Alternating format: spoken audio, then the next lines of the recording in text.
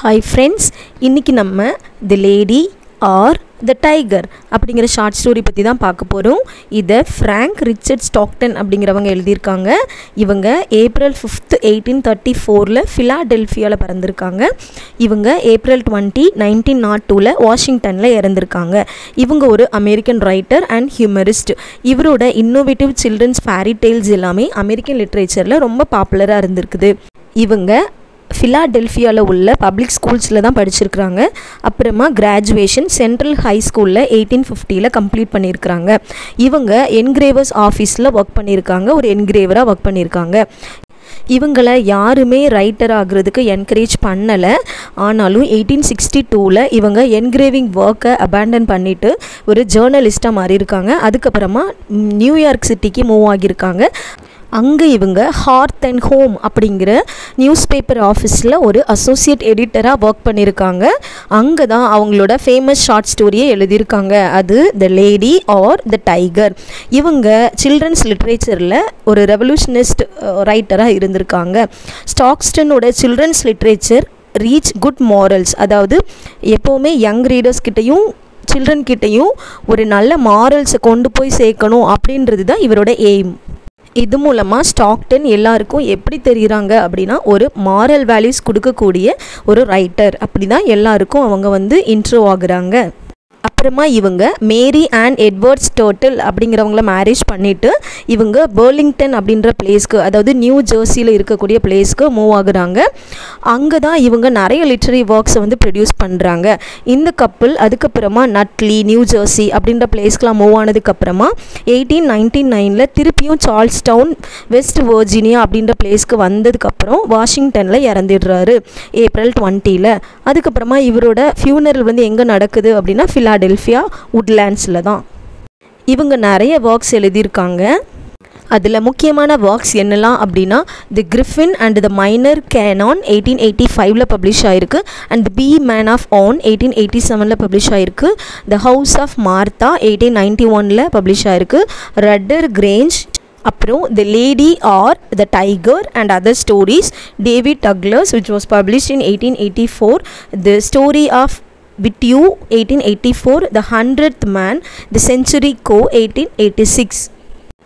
இப்போ நம்ம இவர் எழுதின தி லேடி ஆர் த டைகர் அப்படிங்கிற ஷார்ட் ஸ்டோரி பார்க்கலாம். இந்த ஷார்ட் ஸ்டோரியில் ஒரு மேன் இருக்காங்க. அந்த மேனுக்கு பனிஷ்மெண்ட் கொடுக்குறாங்க. அதுவும் யூஸ்வலாக கொடுக்கக்கூடிய பனிஷ்மெண்ட் இல்லை, டிஃப்ரெண்ட்டாக கொடுக்குறாங்க. அது என்ன பனிஷ்மெண்ட் அப்படின்னு நம்ம ஸ்டோரிக்குள்ளே போனால் தான் நமக்கு தெரியும். வாங்க ஸ்டோரிக்குள்ளே போகலாம். மிக பழங்காலம், அதாவது ரொம்ப பழமையான ஒரு காலத்தில் ஒரு ராஜா வாழ்ந்து வந்திருக்கிறாரு. அவர் அரை காட்டுமிராண்டித்தனமான ஒரு ராஜா, அதாவது செமி பார்பரிக் கிங் அப்படின்னு சொல்கிறாங்க. அதாவது பாதி குணம் காட்டுமிராண்டித்தனமாக இருக்கும், பாதி நல்ல குணம் இருக்கும். அப்படிப்பட்ட ஒரு ராஜா வாழ்ந்து வந்திருக்கிறாரு. அவரோட கண்ட்ரிக்கு பக்கத்தில் லாட்டின் கண்ட்ரீஸ் இருக்குது. அந்த லாட்டின் கண்ட்ரீஸ் எல்லாமே ரொம்ப ப்ரோக்ரெசிவாக இருந்திருக்காங்க, அதாவது ரொம்ப முன்னேற்றம் அடைஞ்சிருக்கிறாங்க. யாரால் அப்படின்னா இந்த பார்பரிக் கிங்குடைய, செமி பார்பரிக் கிங்குடைய ஒரு சில ஒப்பீனியன்ஸ், ஒரு சில ஐடியாஸ்னால தான் அவங்க முன்னேறி வந்திருக்கிறாங்க. இவர் ரொம்ப ஒரு ஆடம்பரமான மனிதராக இருந்திருக்காரு. இவர் தவிர்க்க முடியாத ஒரு அதிகாரம் கொண்டவராக இருந்திருக்காரு. இவரோட விருப்பப்படி அவரோட கற்பனைகள் எல்லாத்தையுமே உண்மையாக மாற்றிருக்கிறாரு. ஒரு பக்கம் காட்டுமிராண்டித்தனமாக இருந்தாலும் இன்னொரு சைடு அவர் எப்படி இருக்காரு அப்படின்னா ரொம்ப சாதுவானவராகவும் ரொம்ப புத்திசாலித்தனமாகவும் இருந்திருக்காரு. அவர் ரொம்ப ஆடம்பரமாக அவரை காமிச்சிக்கிறதுக்காக ஒரு அரேனா கட்டியிருக்காரு. அரேனா அப்படின்னா ஒரு ஆம்பி தியேட்டர், ஒரு தியேட்டர் மாதிரி, அதாவது ஒரு அரங்கம், அதை கட்டியிருக்கிறாரு. அந்த ஆம்பி தியேட்டரை சுற்றி ஒரு நல்ல கேலரிஸ்லாம் அமைச்சிருக்காரு. அங்கே நிறைய மிஸ்டீரியஸ் ரூம்ஸ் இருக்குது, குட்டி குட்டி ரூம்ஸாக இருக்குது. அங்கே எதையுமே நம்ம பார்க்க முடியாது, அந்த மாதிரி ஒரு ரூம்ஸ்லாம் அவர் அமைச்சிருக்கிறார். இப்போது யாராவது தப்பு பண்ணிட்டாங்க, ஏதாவது க்ரைம் பண்ணிட்டாங்க அப்படின்னா அவங்களுக்கு நோட்டீஸ் அனுப்பிடுவாங்க. ஒரு பர்டிகுலர் டேயை செலக்ட் பண்ணி அந்த டேயில் அந்த பர்சனை அந்த அரேனால கிங்குக்கு முன்னாடி நிப்பாட்டிடுவாங்க.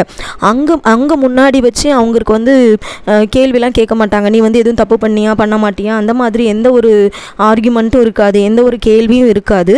ஆனால் அவங்க கொடுக்க போகிற தண்டனை டிஃப்ரெண்ட்டாக இருக்கும், அன்யூஷுவலாக இருக்கும். அக்யூஸ்டு பர்சனை அந்த அறையினால் நிற்க வச்சு அவங்கள சுற்றி இருக்கக்கூடிய அந்த கேலரிஸில் அந்த பப்ளிக் பீப்புள் எல்லாருமே உட்காந்துருப்பாங்க. அங்கே தான் கிங்கும் உட்காந்துருப்பார். அந்த கோர்ட்டில் ஃபுல்லாகவே பீப்புள் இருப்பாங்க. அந்த அறையினால் அக்யூஸ்டு நிற்கக்கூடிய இடத்துக்கு மேலே தான் கிங் இருப்பாங்க. அந்த கிங்குக்கு கீழே தான் 2 டோர் இருக்கும். அந்த டோரில் ஒரு ஹங்க்ரி டைகர் இருக்கும், இன்னொரு டோரில் ஒரு பியூட்டிஃபுல் லேடி இருப்பாங்க. அந்த அக்யூஸ்ட் எந்த டோரை சூஸ் பண்ணுறாரோ அதை பொறுத்து தான் அவரோட வாழ்க்கை அமையும். ஒருவேளை அவர் வந்து ஹங்க்ரி டைகர் இருக்கக்கூடிய ரூமை ஓப்பன் பண்ணிட்டாரு அப்படின்னா அந்த ஹங்க்ரி டைகர் அந்த பர்சனை நல்லா நகத்தை வச்சு கீறி கடிச்சு கொன்னுடும். அதே இது அந்த பர்சன் அந்த பியூட்டிஃபுல் லேடி இருக்கக்கூடிய டோரை ஓப்பன் பண்ணிட்டாரு அப்படின்னா அந்த லேடியை அவருக்கு மேரேஜ் பண்ணி வச்சுருவாங்க. ஒருவேளை அந்த அக்யூஸ்டுக்கு ஆல்ரெடி மேரேஜ் ஆகியிருந்தாலும் அவங்களுக்கு ப்ராப்ளம் இல்லை, அந்த லேடியவே உங்களுக்கு மேரேஜ் பண்ணி வச்சுருவாங்க. இன்னொரு டோரில் அதுக்கேற்ற மாதிரி அங்கே ப்ரீஸ்ட் இருப்பாங்க, பேண்டு மாஸ்டர்ஸ்லாம் இருப்பாங்க. எல்லாருமே வந்து மியூசிக்கல் இன்ஸ்ட்ருமெண்ட்ஸோட மியூசிக்கல் பாடி நல்ல சர்ச்சில் மேரேஜ் நடக்கும் இல்லையா, அந்த மாதிரி கொயர்ஸ்லாம் பாட்டு பாடி மேரேஜ் பண்ணி வச்சுருவாங்க. ஸோ எந்த டோரை சூஸ் பண்ணுறாங்களோ அதை பொறுத்து தான் அந்த பர்சன் அக்யூஸ்டாக இல்லையா அப்படின்றது டிசைட் பண்ணுவாங்க. ஒருவேளை அவர் ஹங்க்ரி டைகர் இருக்கக்கூடிய டோரை சூஸ் பண்ணிட்டாரு அப்படின்னா அவர் தான் அக்யூஸ்ட் அப்படின்னு முடிவு பண்ணிடுவாங்க. ஒருவேளை அவர் வந்து பியூட்டிஃபுல் லேடி இருக்கக்கூடிய டோரை ஓப்பன் பண்ணிட்டாங்க அப்படின்னா அவர் வந்து நிரபராதி அப்படின்னு சொல்லிட்டு அவங்களுக்கு வந்து மேரேஜ் பண்ணி வச்சுருவாங்க. இந்த காட்டு மிராண்டித்தனமான ராஜாவுக்கு ஒரு டாட்டர் இருந்தாங்க. அவங்க தான் த பிரின்சஸ். அந்த லேடி, அந்த கேர்ள் ஒரு பர்சனை வந்து லவ் பண்ணிட்டு இருந்தாங்க. அந்த பர்சன் வந்து இவங்கள மாதிரி ஹை ஸ்டேட்டஸான ஒரு பர்சன் கிடையாது. அவர் வந்து மிடில் கிளாஸ் ஃபேமிலியில் உள்ள பர்சன் தான். ஆனால் அந்த பர்சன் வந்து நல்லா ஹேண்ட்ஸமாக ரொம்ப ஸ்மார்ட்டாக இருக்கக்கூடிய ஒரு பர்சன். இவங்க சில மாதங்கள் ரொம்ப சந்தோஷமாக ஹாப்பியாக லவ் பண்ணிட்டு இருந்தாங்க.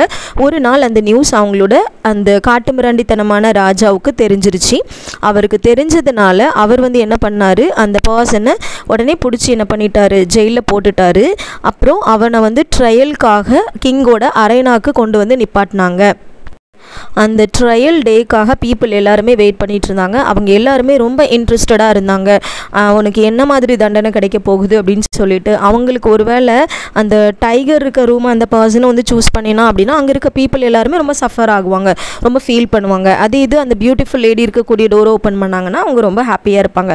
ஸோ இதுதான் யூஸ்வலாக நடந்துட்டுருக்கும். இந்த பர்சனை வந்து அந்த அரைனால நிப்பாட்டினா அந்த டேயில் எல்லாருமே ரொம்ப இன்ட்ரெஸ்டடாக அந்த ட்ரையலுக்காக வெயிட் பண்ணிட்டு இருந்தாங்க. அந்த பர்சன் எந்த டோரை ஓப்பன் பண்ண போகிறான் அப்படின்னு சொல்லிட்டு ரொம்ப எந்தூசியாஸ்டிக்காக வெயிட் பண்ணிட்டு இருந்தாங்க.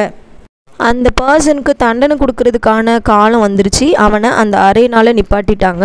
அந்த கேலரிஸ் ஃபுல்லாகவே பீப்புள் வந்து கேதர்ட் ஆகிட்டாங்க. அவங்க ரொம்ப தூரத்தில் இருந்தும் வந்து க்ரௌடடாக வந்து அந்த பிளேஸை வந்து நிரப்பிட்டாங்க. எல்லாரும் அந்த கேலரியை வந்து இப்போ ஃபுல்லாக நிரப்பிட்டாங்க. எல்லாருமே இருக்காங்க.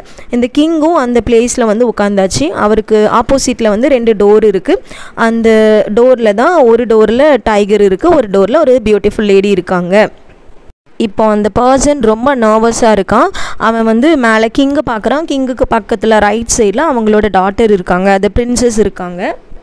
அந்த பர்சன் வந்து அந்த பிரின்சஸை வந்து பார்க்கும்போது அவனுக்கு என்ன தோணுது அப்படின்னா, கண்டிப்பாக பிரின்சஸ்க்கு வந்து தெரியும் எந்த டோரில் யார் இருக்காங்க, எந்த டோரில் டைகர் இருக்காங்க, எந்த டோரில் பியூட்டிஃபுல் லேடி இருக்காங்க அப்படின்றது அவளுக்கு தெரியும் அப்படின்றது அந்த பர்சனுக்கு வந்து தெரியுது. அவன் அப்படி திங்க் பண்ணுறான். ஒரு டோரில் ஒரு பியூட்டிஃபுல் லேடி இருக்காங்கன்னு சொன்னோம் இல்லையா, அந்த பியூட்டிஃபுல் லேடி யார் அப்படின்னா அந்த லேடி ஆல்ரெடி நம்ம இந்த இளைஞன்கிட்ட வந்து நல்லா பேசக்கூடிய ஒரு லேடி. அவங்க வந்து ரொம்ப பியூட்டிஃபுல்லாகவும் இருப்பாங்க. அவங்கள பார்த்தாலே நம்ம பிரின்சஸ்க்கு வந்து பிடிக்காது. அவங்க வந்து ரொம்ப பியூட்டிஃபுல்லாக இருக்கிறதுனாலையா இல்லை அவங்களோட லவர்கிட்ட பேசுகிறதுனாலையா அப்படின்றது தெரியல. அவங்க வந்து அந்த லேடி மேலே ரொம்ப கடுப்பாக இருக்காங்க, ரொம்ப ஜலஸாக இருக்கிறாங்க. அவங்களுக்கு அந்த லேடியை பிடிக்கவே இல்லை. இப்போ நம்ம கிங் வந்து ரொம்ப ஹாப்பியாக இருக்கார். ஏன் அப்படின்னா அந்த பர்சன் எந்த டோரை ஓப்பன் பண்ணினாலும் அதோட அவனோட வாழ்க்கை முடிஞ்சு போயிடும் அப்படின்றதுனால. ஏன் அப்படின்னா ஒருவேளை அவன் டைகர் இருக்க டோரை ஓப்பன் பண்ணிட்டான் அப்படின்னா அந்த டைகர் வந்து அவனை கொன்னுடும். அப்படி இல்லைனா அந்த பியூட்டிஃபுல் லேடி இருக்கக்கூடிய டோரை ஓப்பன் பண்ணிட்டான் அப்படின்னா அந்த பியூட்டிஃபுல் லேடியை அவன் மேரேஜ் பண்ணிப்பான். அதனால் நம்ம பிரின்சஸ் கிட்ட வந்து அவன் வந்து எந்த கான்டாக்ட்லேயும் இருக்க மாட்டான். அப்படின்றதுனால கிங் வந்து எப்படினாலும் அவனோட பொண்ணை வந்து இனிமேல் அவன் பார்க்க மாட்டான், பேச மாட்டான். அப்படின்றதுனால கிங் வந்து ரொம்ப ஹாப்பியாக இருக்காரு. இப்போது அந்த பர்சன் அவனோட லவர் அந்த பிரின்சஸை வந்து பார்க்குறான். கண்டிப்பாக அவளுக்கு வந்து எந்த டோரில் டைகர் இருக்குது அப்படின்றது தெரியும், அதனால் அவள் வந்து நமக்கு ஹெல்ப் பண்ணுவா அப்படின்னு சொல்லிட்டு அவளை பார்க்குறான். எல்லாரும் அந்த பர்சனே பார்த்துட்ருக்காங்க, எப்போடா அவன் வந்து டோரை சூஸ் பண்ணுவான் அப்படின்னு சொல்லிட்டு எல்லாரும் வெயிட் பண்ணிகிட்ருக்காங்க. அவன் வந்து யாருக்கும் தெரியாமல் அவளோட ஐஸை பார்க்குறான், அந்த பிரின்சஸோட ஐஸை பார்க்குறான். அவளோட ஐஸ் வந்து எந்த டோரை வந்து நமக்கு காமிக்கும் அப்படின்னு சொல்லிட்டு நோட் பண்ணுறான். நோட் பண்ணிவிட்டு அவன் வந்து கேட்குறான், விச் அப்படின்னு கேட்குறான். அதாவது எந்த டோரில் டைகர் இருக்குது அப்படின்றத அவன் கேட்குறான். கேட்டோன்னா அந்த பிரின்சஸ்க்கு வந்து புரிஞ்சிருச்சு. அவங்க வந்து என்ன பண்ணுறாங்க அப்படின்னா, அவங்க வந்து செமி பார்பரிக் பிரின்சஸ் தானே, அதனால அவங்க வந்து ரைட் சைடில் காமிக்கிறாங்க. ரைட் சைடில் என்ன இருக்குது அப்படின்றது அந்த பிரின்சஸ்க்கு தெரியும், ஆனால் நமக்கு தெரியாது. ஏன் அப்படின்னா அந்த பிரின்சஸ் வந்து செமி பார்பரிக் அப்படின்றதுனால அவங்க வந்து அவங்களோட லவ்வரை யாருக்கும் விட்டு கொடுக்க மாட்டாங்க. ஒருவேளை அவங்க லவ்வரை வந்து யாருக்கும் விட்டு கொடுக்கக்கூடாது, அதுவும் அந்த ஹேட்டட் லேடி, ஆல்ரெடி அந்த பியூட்டிஃபுல் லேடி உங்களுக்கு பிடிக்காது இல்லையா, அந்த லேடிக்கு வந்து விட்டு கொடுக்க மனசு இல்லை அப்படின்னா அவங்க கண்டிப்பாக அந்த டைகர் இருக்க டோரை தான் அவனுக்கு காமிச்சிருக்கணும். ஒருவேளை அவங்க லவ்வர் வந்து சாக வேண்டாம், உயிரோடு இருக்கட்டும், யார் கூடயாவது சந்தோஷமாக இருக்கட்டும் அப்படின்னு அவங்க நினச்சாங்க அப்படின்னா அவங்க வந்து அந்த பியூட்டிஃபுல் லேடி இருக்கக்கூடிய டோரை வந்து காமிச்சிருக்கலாம். ஆனால் எந்த டோரை காமிச்சாங்க அப்படின்றது அந்த லேடிக்கு தான் தெரியும். இப்போ நான் அந்த இளைஞன் அந்த பிரின்சஸை முழுசாக நம்பினதுனால அவன் நேராக போய் அந்த லேடி காமிச்ச அந்த ரைட் சைட் டோரை வந்து ஓப்பன் பண்ணுறான். அவன் அந்த ரைட் சைட் டோரை ஓப்பன் பண்ணினதும் அங்கே இருந்த எல்லாரும் அப்படியே ஸ்டேர் ஆகி நின்னாங்க. அப்படியே அவனை வந்து பார்த்துட்டே இருந்தாங்க. அவங்களோட இதய துடிப்பு அப்படி நின்று போச்சு, ஒவ்வொருத்தரோட மூச்சும் அப்படி நின்று போச்சு. ஏன் அப்படின்னா அவன் வந்து ரைட் சைட் டோரை ஓப்பன் பண்ணிட்டான் அப்படின்னு சொல்லிட்டு. இப்போ இந்த கதையோட கேள்வி என்ன அப்படின்னா, அந்த டோர்லேருந்து வந்தது டைகரா அல்லது லேடியா? The tiger R the lady? இந்த கேள்வியை நம்ம எவ்வளவு தூரம் சிந்திக்கிறோமோ அவ்வளவு தூரம் இதுக்கு பதில் சொல்கிறது ரொம்ப கஷ்டம். லேடி வந்துதா அல்லது புலி வந்துதா அப்படின்னு சொல்கிறது ரொம்ப கடினம். இது ஒவ்வொரு மனுஷங்களுடைய இதயத்தை பற்றின ஒரு அனாலிசிஸை உள்ளடக்கின ஒரு கேள்வி. இதிலிருந்து ஒரு வழியை நம்ம கண்டுபிடிக்கிறது ரொம்ப கஷ்டம். இந்த கேள்வியோட முடிவு ஆடியன்ஸை பொறுத்தது. ஆனால் இது வந்து ஒரு பொறாமையோட உச்சத்துக்கும் ஒரு அன்புக்கும் இடையில நடக்கக்கூடிய ஒரு கேள்வியாக இருக்கக்கூடியது, ஒரு விவாதமாக கூட இருக்கலாம். அவங்க வந்து எந்த டோரை காமிச்சிருப்பாங்க? பொறாமப்பட்டிருந்தாங்க அப்படின்னா கண்டிப்பாக டைகர் இருக்கக்கூடிய டோரை தான் காமிச்சிருப்பாங்க. அல்லது நம்மளோட லவர் வந்து சந்தோஷமாக இருந்துட்டு போகட்டும் அப்படின்னு நினச்சிருந்தாங்க அப்படின்னா அந்த பியூட்டிஃபுல் லேடி இருக்க டோரை காமிச்சிருப்பாங்க. இது ஒரு மனுஷங்களோட இதயத்தை பொறுத்தது, அவங்களோட மனசை பொறுத்தது. இப்போது அந்த காட்டு மிராண்டித்தனமான அந்த இளவரசி எல்லாரும் நினச்சி பாருங்கள். அவள் வந்து அவனை இழந்துட்டா, ஆனால் அவனை வந்து யார் பெறணும், யாருக்கு அவன் கிடைக்கணும் அப்படின்ற மாதிரி பயங்கரமாக யோசிச்சு பாருங்கள். டைகருக்கா அல்லது பியூட்டிஃபுல் லேடிக்கா? ஒருவேளை அவன் வந்து டைகர் இருக்க டோரை ஓப்பன் பண்ணிட்டான் அப்படின்னா அந்த ஹங்க்ரி டைகர் அவனை கடிச்சு கொதறி கொன்னுடும். அதே இது அந்த பியூட்டிஃபுல் லேடி இருக்கக்கூடிய டோரை ஓப்பன் பண்ணிட்டான் அப்படின்னா அவனோட ஃபேஸ் வந்து ஒரு ஹாப்பினஸ்குள்ளே இருக்கும். அவன் ரொம்ப ஹாப்பியாக இருப்பான். அந்த லேடியை தொடர்ந்து பின்னாடி ப்ரீஸ்ட் வருவாங்க, அங்கே இருக்கிற கொயர்ஸ்லாம் வருவாங்க, எல்லோரும் வந்து அவனுக்கு வந்து மேரேஜ் பண்ணி வைப்பாங்க. அவன் வந்து சந்தோஷமாக போவான். ஸோ அதை பார்க்குறதுக்கு நம்ம பிரின்சஸ்க்கு வந்து எப்படி இருக்கும், அவள் வந்து எப்படி ஃபீல் பண்ணுவா? ஒருவேளை டைகர் வந்ததுன்னா அவள் வந்து ரொம்ப அந்த கோர சீனை பார்க்குறதுக்கு பதிலாக அவளோட கைகளை வச்சு அவளோட முகத்தை வந்து மூடிக்குவா. அதே இது ப்ரீஸ்ட் வந்தாங்க அப்படின்னா அவளோட ஃபேஸ் எப்படி இருக்கும்? ஹாப்பியாக இருக்குமா அல்லது வருத்தமாக இருக்குமா? ஸோ நம்ம ஆத்தர் இந்த கேள்வியை உங்ககிட்ட விடுறாரு. அந்த டோர்லேருந்து வந்தது the lady R the tiger? யார் வந்தாங்க அப்படின்றத நீங்களே டிசைட் பண்ணிக்கோங்க. இந்த ஸ்டோரி உங்களுக்கு பிடிச்சிருந்தது அப்படின்னா நம்ம சேனலை லைக் பண்ணுங்கள், கமெண்ட் பண்ணுங்கள், ஷேர் பண்ணுங்கள் அண்ட் மறக்காமல் சப்ஸ்கிரைப் பண்ணிடுங்க. தேங்க்யூ ஃபார் வாட்சிங்.